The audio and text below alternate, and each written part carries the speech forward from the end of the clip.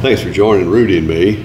We're in chapter 16 now of the Gospel of Matthew, and we've changed the scene. We've left Gentile territory, and we've gone to a place where there are religious authorities who oppose him. So in verse 1, the Pharisees and Sadducees came to test Jesus, and this is a similar complaint, assuming that these came from Jerusalem as opposed to the Galilean Pharisees and Sadducees, because it's basically the same issue. They say, show us a sign.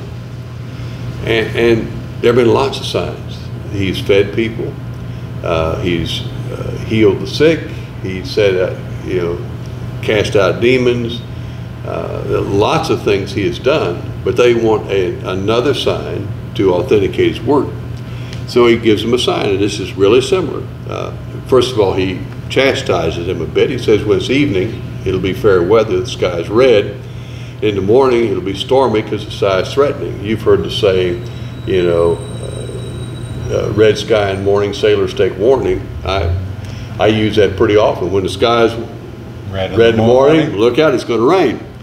So he says, you know how to interpret the appearance of the sky, but you can't interpret the signs of the times. You don't know what's right in front of you. And so he says, an evil and adulterous generation asks for a sign, but no sign will be given to it. He said this before, but the sign of Jonah. And he left him and he went away. Why don't you comment on that, Sam? Well, you're right. The book has become the sealed document.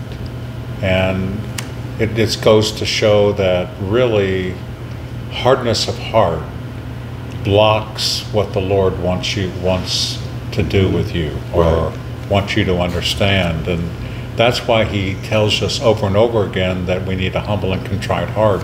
We can't go to him in this arrogant confidence and tell him how to fix stuff. Right. What we need to ask is for him to fix us, because we've realized that we're broken. Yeah. And that's pretty much what he's telling the Pharisees here. And he says, the real sign of this day is the most amazing thing that is ever going to happen in history. Right, right. I'm going to raise from the dead in 3 days. Yeah.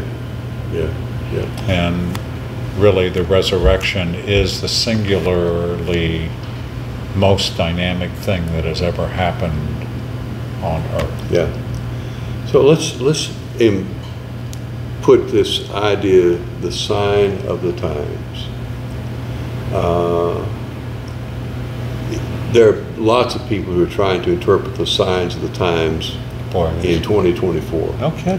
Yeah, lots of people. And let me just say, one of the things we can do is to read the Bible daily, maybe stay away from YouTube interpreters, and to say, Lord, show me what you're up to in my life today. There are lots of schemes, and Rudy, you might have some thoughts on what the Lord's up to at the end time, because you spend more time thinking about that than I do.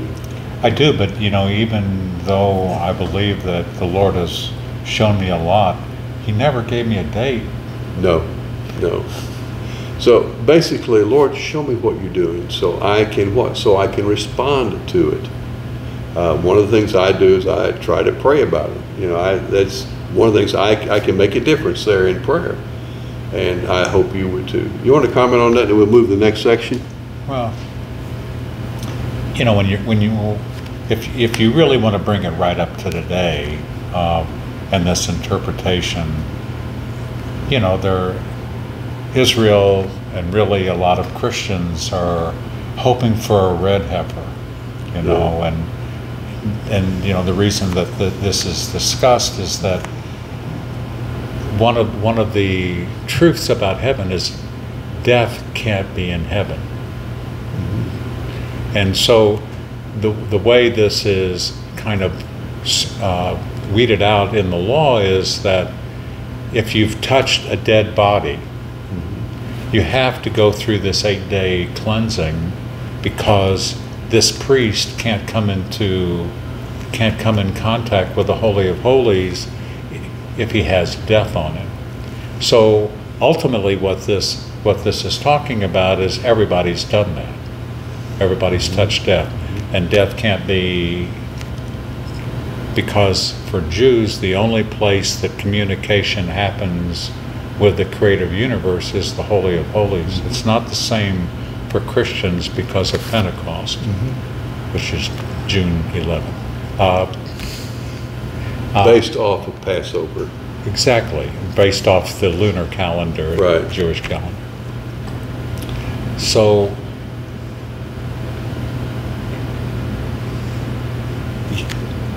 I'm sorry, I made you lose your train of thought. You did, and you can kick me under the table. The red heifer, and because death can't enter, right. Death has no place in the kingdom. Right. So, in order for somebody to officiate or anybody to be able to help officiate, they have to have the ashes of the red heifer sprinkled on them on the first day, the third day, and the seventh day in order to officiate in the eighth. And that basically, that's why people are looking for this perfectly red cow that is 3 years old, that has never had a yoke on it. And you can't start the sacrificial system without that. Exactly, because death can't enter heaven. Right. I mean, the second death is what really we're talking about here. And this is, the second death is separation from God forever. And if you have death on you in a spiritual sense, you can't enter the kingdom. Right, and this is preparatory to the end time. Exactly. Even though it hasn't happened, there is hope in thinking about it, because maybe not in my generation, maybe not in my kids' or my grandkids' generation does that happen, but I know that it will. Yeah. There you go. So he says, you don't know how to interpret the signs of the times. And that's probably a pretty good statement for the world we're living in right now. We don't know how. But we can look for the miracles of Jesus around us and trust Him. So I have friends who previously were criminals. They were addicted. There's one man who spent a lot of time in Leavenworth, who's a friend of mine. Leavenworth, for those of you who aren't familiar with our area, is a federal prison. And yet he is a dynamic, young servant of the Lord, somebody I can call on. Hallelujah. You know, and that is one of God's miracles. You know, I could give you a whole list of others. So we maybe can't see what God's doing in the big picture, but we need to see what He's doing in the here and now. Let's think about that, and I'll pray. Thank you, Lord, for your grace. Thank you for your work with us. Help us, please, just to see what you're up to, and may we respond to it. And Lord, I pray for folks like Rudy who do understand the signs of the times to some degree in the long term. Lord, help us to know how to respond to what you're showing us. We give you praise in Jesus' name. Amen. Rudy, thank you. Thank you all for joining us. God bless you. We'll see you tomorrow.